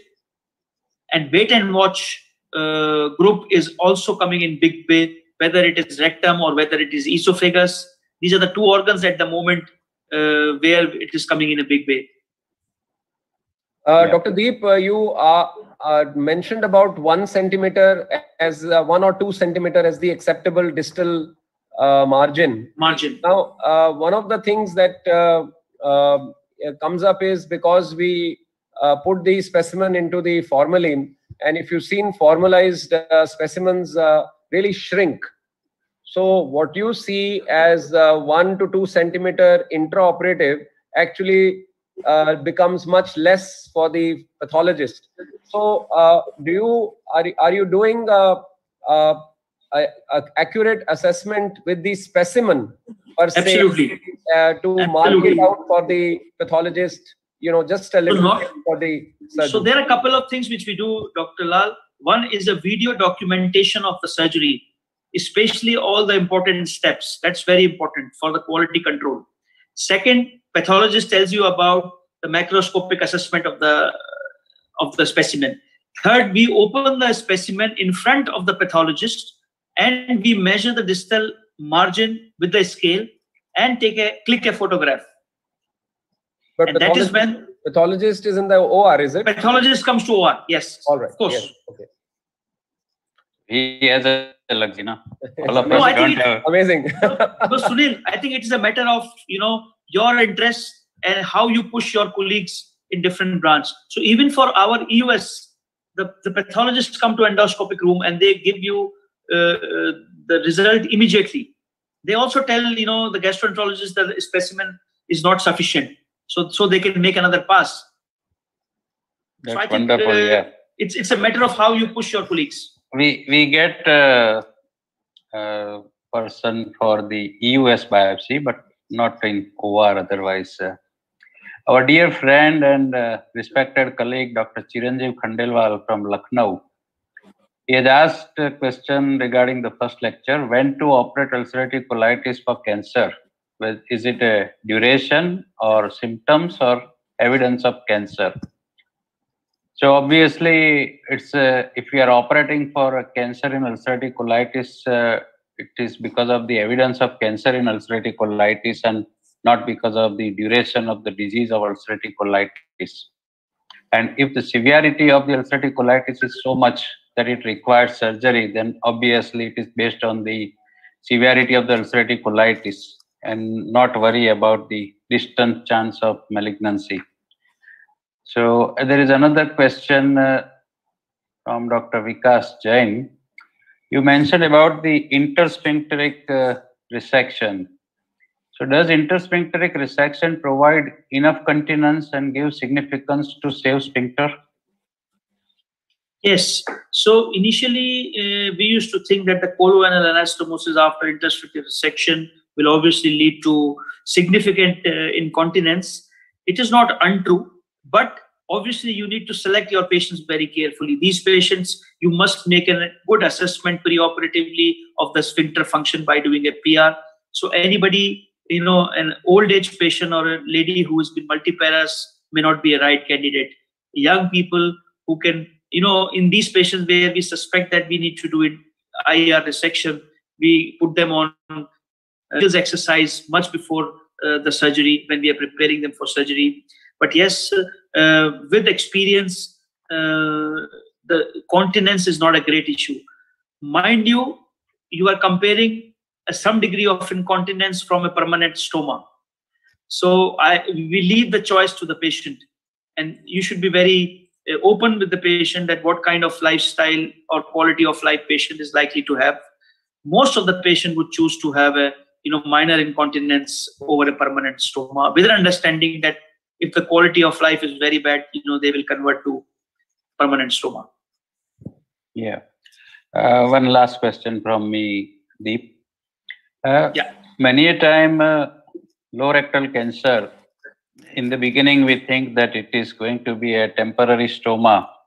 And after the complete treatment, patient still is not in position because of the one or the other reason that you can go ahead and close the stoma.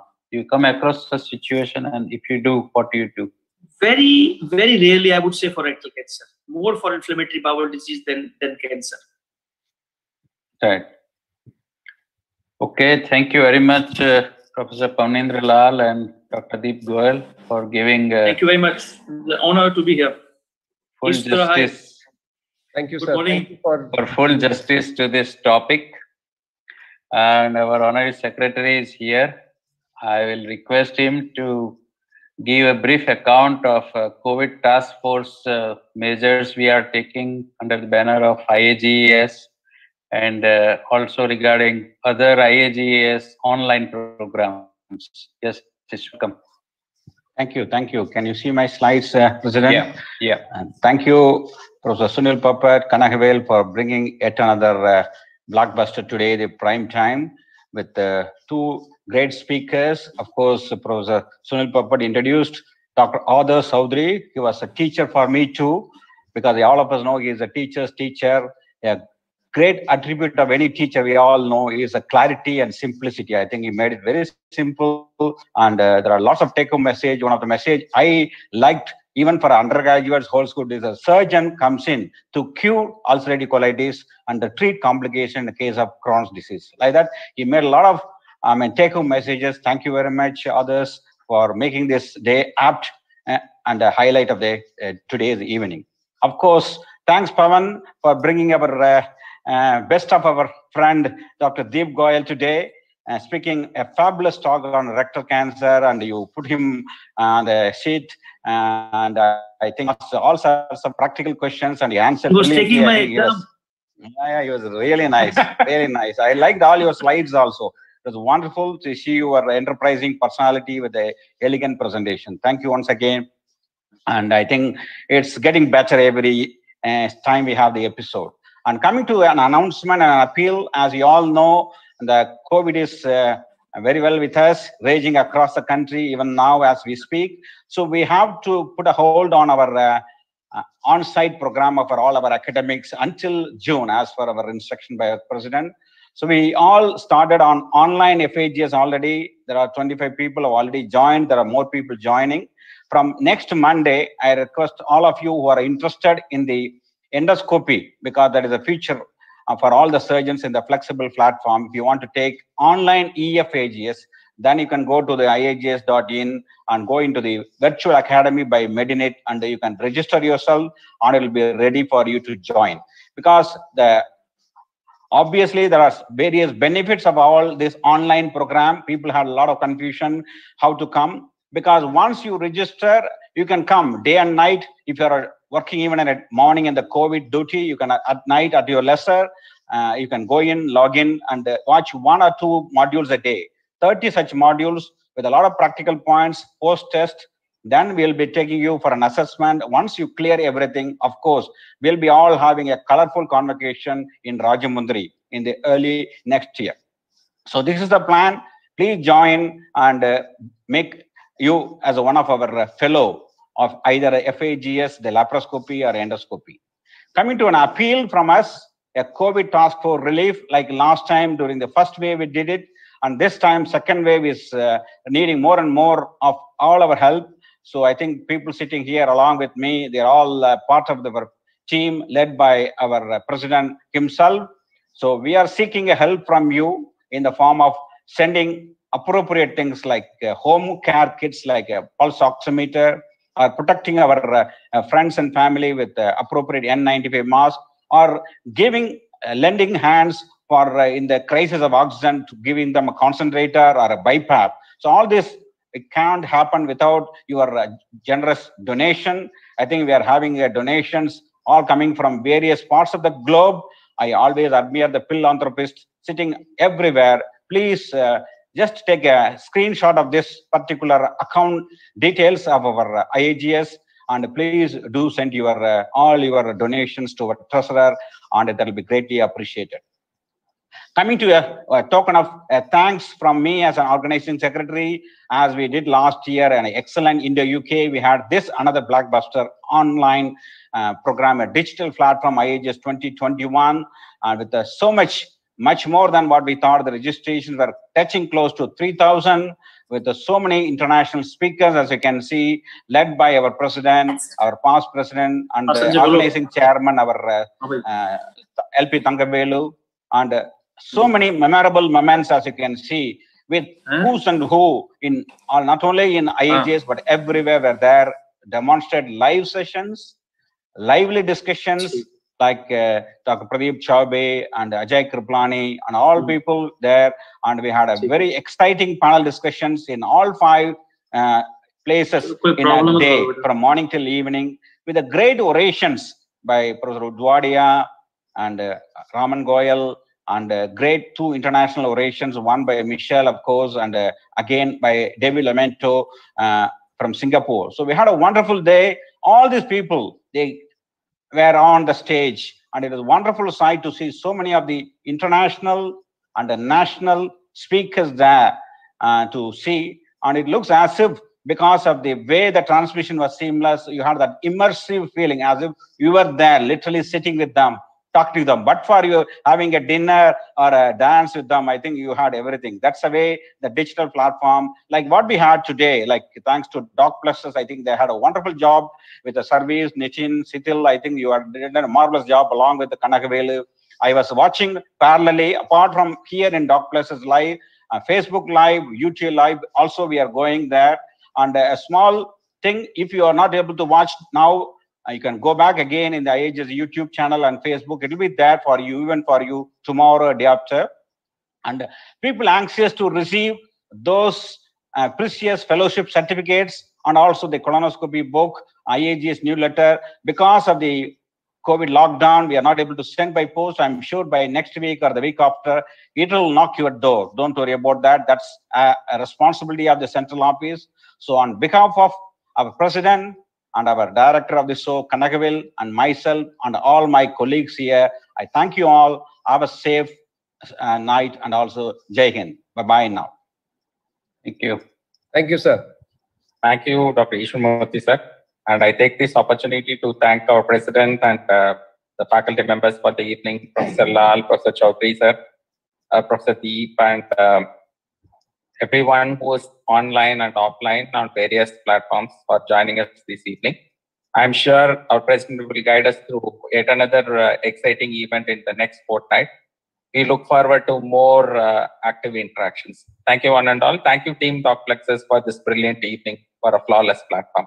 Good night, IAGES. Good night, surgical fraternity. Thank you, everybody. Good night.